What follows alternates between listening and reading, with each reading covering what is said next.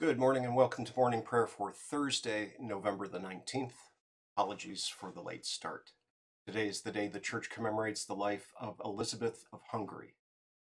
In the name of the Father, and of the Son, and of the Holy Spirit. Amen. In the morning, O Lord, you hear my voice. In the morning I prepare a sacrifice for you and watch. My mouth is filled with your praise, and with your glory all the day. O Lord, open my lips, and my mouth will declare your praise. Make haste, O God, to deliver me. Make haste to help me, O Lord. Sing to the Lord and bless his name. Proclaim his salvation from day to day. Give to the Lord the glory and strength. Give him the honor due his name. Alleluia, alleluia. Glory be to the Father, and to the Son, and to the Holy Spirit, as it was in the beginning, is now, and will be forever. Amen. Praise to you, O Christ. O come, let us worship him. May the Lord answer you in the day of trouble. May the name of the God of Jacob protect you. May he send you help from the sanctuary and give you support from Zion. May he remember all your offerings and regard with favor your burnt sacrifices. May he grant you your heart's desire and fulfill all your plans. May we shout for joy over your salvation, and in the name of our God set up our banners. May the Lord fulfill all your petitions. Now I know that the Lord saves his anointed. He will answer him from his holy heaven with the saving might of his right hand. Some trust in chariots and some in horses, but we trust in the name of the Lord our God. They collapse and fall, but we rise and stand upright. O Lord, save the King. May he answer us when we call. Our Old Testament reading today is from Jeremiah chapter 38. Now Shephatiah, the son of Matan, Gedaliah, the son of Pashur, Jukal, the son of Shelemiah, and Pashur, the son of Malachiah, heard the words that Jeremiah was saying to all the people. Thus says the Lord, He who stays in the city shall die by the sword, by famine, and by pestilence. But he who goes out to the Chaldeans shall live. He shall have his life as a prize of war and live. Thus says the Lord, This city shall surely be given into the hand of the army of the king of Babylon and be taken. Then the officials said to the king, Let this man be put to death, for he is weakening the hands of the soldiers who are left in the city, and the hands of all the people, by speaking such words to them. For this man is not seeking the welfare of this people, but their harm. King Zedekiah said, Behold, he is in your hands, for the king can do nothing against you. So they took Jeremiah and cast him into the cistern of Malachiah, the king's son, which was in the court of the guard, letting Jeremiah down by ropes. And there was no water in the cistern, but only mud, and Jeremiah sank in the mud. When Ebed-melech the Ethiopian, a eunuch who was in the king's house, heard that they had put Jeremiah into the cistern, the king was sitting in the Benjamin gate. Ebed-melech went from the king's house and said to the king, My lord the king, these men have done evil in all that they did to Jeremiah the prophet by casting him into the cistern, and he will die there of hunger, for there is no bread left in the city.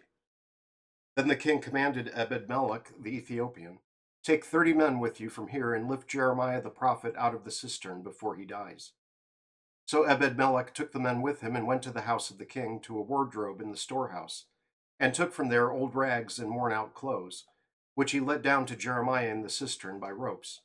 Then Ebed-melech the Ethiopian said to Jeremiah, Put the rags and clothes between your armpits and the ropes. Jeremiah did so. Then they drew Jeremiah up with ropes and lifted him out of the cistern, and Jeremiah remained in the court of the guard. King Zedekiah sent for Jeremiah the prophet and received him at the third entrance of the temple of the Lord. The king said to Jeremiah, I will ask you a question, hide nothing from me. Jeremiah said to Zedekiah, If I tell you, will you not surely put me to death? And if I give you counsel, you will not listen to me. Then King Zedekiah swore secretly to Jeremiah, As the Lord lives, who made our souls, I will not put you to death or deliver you into the hand of these men who seek your life. Then Jeremiah said to Zedekiah, Thus says the Lord, the God of hosts, the God of Israel, If you will surrender to the officials of the king of Babylon, then your life shall be spared, and this city shall not be burned with fire, and you and your house shall live. But if you do not surrender to the officials of the king of Babylon, then this city shall be given into the hand of the Chaldeans, and they shall burn it with fire, and you shall not escape from their hand." King Zedekiah said to Jeremiah, "I am afraid of the Judeans who have deserted to the Chaldeans, lest I be handed over to them and they deal cruelly with me." Jeremiah said, "You shall not be given to them. Obey now the voice of the Lord in what I say to you, and it shall be well with you, and your life shall be spared. But if you refuse to surrender, this is the vision which the Lord has shown to me. Behold, all the women left in the house of the king of Judah were being led out to the officials of the king of Babylon, and were saying, 'Your trusted friends have deceived you and prevailed against you. Now that your feet are sunk in the mud, they turn away from you. All your wives and your sons shall be led out to the Chaldeans, and you yourself shall not escape from their hand, but shall be seized by the king of Babylon, and this city shall be burned with fire.'" Then Zedekiah said to Jeremiah, "Let no one know of these words, and you shall not die. If the officials hear that I have spoken with you and come to you and say to you, 'Tell us what you said to the king and what the king said to you, hide nothing from us, and we will not put you to death,' then you shall say to them, 'I made a humble plea to the king that he would not send me back to the house of Jonathan to die there.'" Then all the officials came to Jeremiah and asked him, and he answered them as the king had instructed him. So they stopped speaking with him, for the conversation had not been overheard. And Jeremiah remained in the court of the guard until the day that Jerusalem was taken. Our writing this morning is from Martin Luther from his commentary on Genesis chapter 18.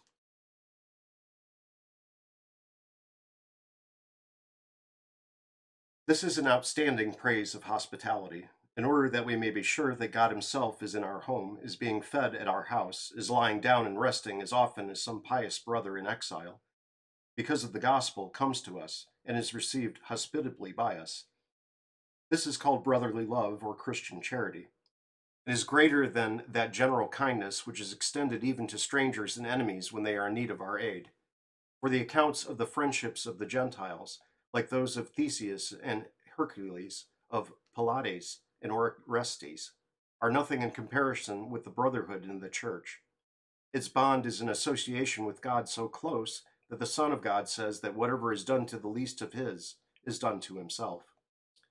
Therefore their hearts go out without hypocrisy to the needs of their neighbor, and nothing is either so costly or so difficult that a Christian does not undertake it for the sake of the brethren.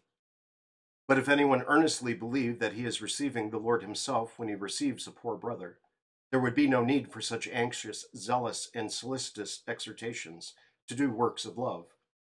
Our coffers, storeroom, and compassion would be open at once for the benefit of the brethren.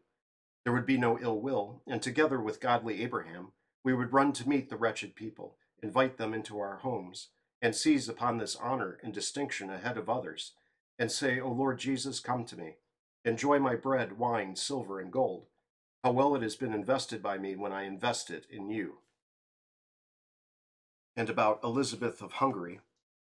Born in Pressburg, Hungary in 1207, Elizabeth was the daughter of King Andrew II and his wife Gertrude. Given as a bride in an arranged political marriage, Elizabeth became the wife of Louis of Thuringia in Germany at age 14. She had a spirit of Christian generosity and charity, and the home she established for her husband and 3 children in the Wartburg Castle at Eisenach was known for its hospitality and family love.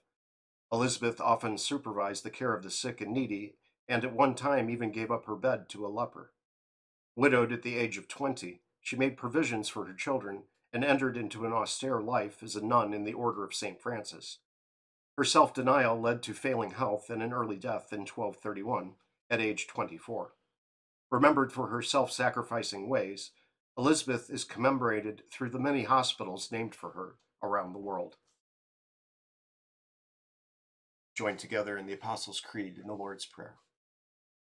I believe in God the Father Almighty, maker of heaven and earth, and in Jesus Christ, his only Son, our Lord, who was conceived by the Holy Spirit, born of the Virgin Mary, suffered under Pontius Pilate, was crucified, died, and was buried.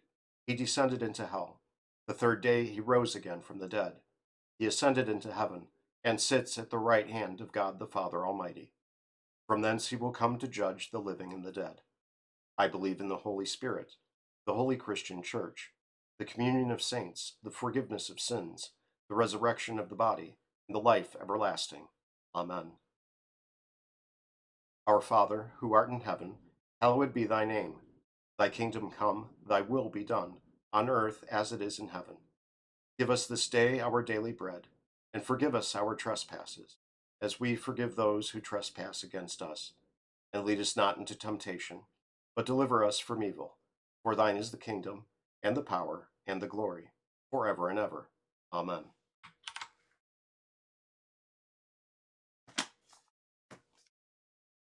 As always, on Thursdays, our Thursday prayer focuses on the sacrament of the altar.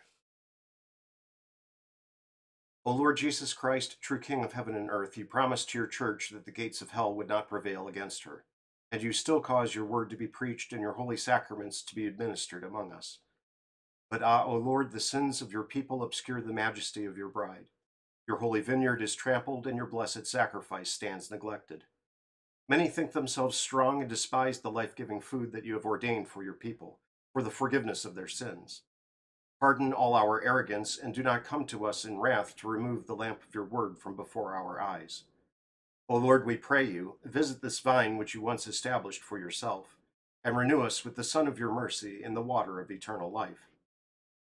Give us a great hunger for the food of your true body and blood, and let all your faithful people ever be found in the apostles' doctrine, in the fellowship, in the breaking of your bread, and in the prayers. We implore you, O Lord, for our altar, that it may ever be a place where the medicine of eternal life, the forgiveness of our sins, strengthens us in body and soul, that disbelief and impenitence may stay far from all who come there, so that they may not eat and drink to their own judgment. O eternal high priest, let the fruit of your Spirit grow in us, which is love, joy, peace, patience, kindness, goodness, faith, gentleness, and chastity. Cause us to live in holy conduct toward one another to the glory of your holy name, here in time, and hereafter in eternity. For you live and reign with the Father and the same Holy Spirit, one God, now and forever. Amen. Mighty King, whose inheritance is not of this world, inspire in us the humility and benevolent charity of Elizabeth of Hungary. She scorned her bejeweled crown with thoughts of the thorned one her Savior donned for her sake and ours, that we too might live a life of sacrifice, pleasing in your sight, and worthy of the name of your Son, Jesus Christ, who with the Holy Spirit reigns with you forever in the everlasting kingdom. Amen. I thank you, my heavenly Father, through Jesus Christ, your dear Son, that you have graciously kept me this night from all harm and danger, and that you would keep me this day also from sin and every evil, that all my doings in life may please you. For into your hands I commend myself, my body and soul in all things. Let your holy angel be with me, that the evil foe may have no power over me. Amen. Have a blessed day.